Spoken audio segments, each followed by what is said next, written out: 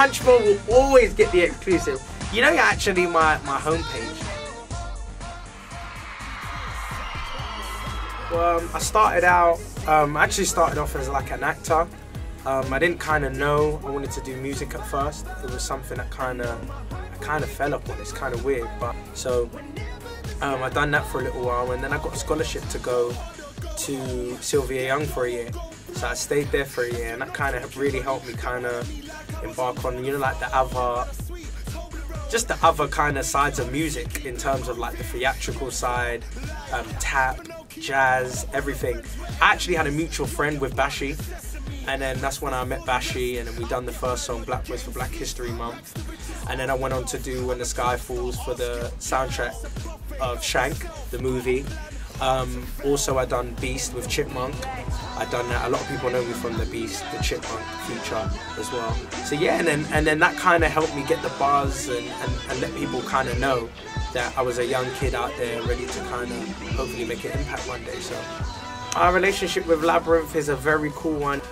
So far he's just done the first single, Love Drunk, which everybody knows, but I definitely want to work with him some more on some bits and bobs, because the album is kind of wrapping up. You might see me on a feature of his album, or just something, you know, just to put out, just to keep the music flowing, I guess.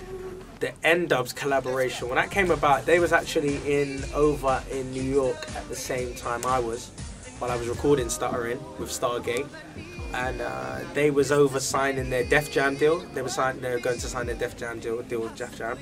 And yeah, we kind of finished the track, and I felt it's missing something, it needs something.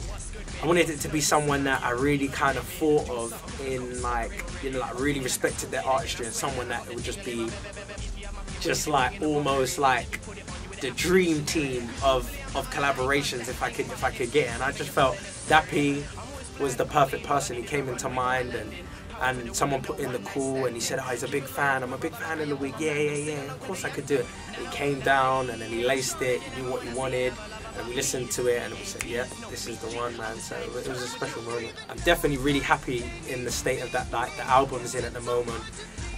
It's never a problem to have like too many good songs. So I feel that's the position that we're in at the moment. It's just trying to get it down to the 13 tracks to give to everyone, I guess. You know, like being an artist and being a singer-songwriter is definitely important to me, do you know what I mean? Because I feel the music, being able to have the gift to be able to put pen to pad and really be able to express myself through music is a beautiful thing, and it's definitely something that I definitely want people to know I definitely do, and I express a lot of the emotions that you're going to hear on my album is definitely coming from my pen and just straight from me to you. So, and I know this is shooting real high, but I guess you always got to kind of, you know, like want the best for yourself, do you know what I mean? And you know, like if it was possible to just be blessed, just to be able to have a career like, you know, like just like a great, like an iconic kind of career, like someone like Michael Jackson or Usher or Justin Timberlake, or, you know, like a Mel, kind of Beyonce or something, you know, like just someone that